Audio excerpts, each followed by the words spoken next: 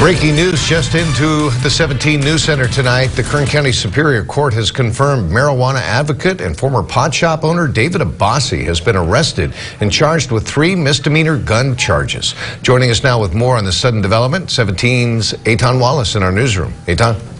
Well, Jim, Abbasi was arrested accused of carrying a concealed firearm in public, carrying a loaded firearm, and exhibiting a firearm. A refresher for you now, Abbasi is a familiar face. The 31-year-old routinely speaks in front of the Board of Supervisors, demanding the county legalize marijuana. He owned the Green Cross Collective on Chester Avenue before it was raided, a raid Abbasi long said was unconstitutional. Now, we do not know when and where he was arrested, but his bail stands at $15,000. We will continue to monitor this story for you.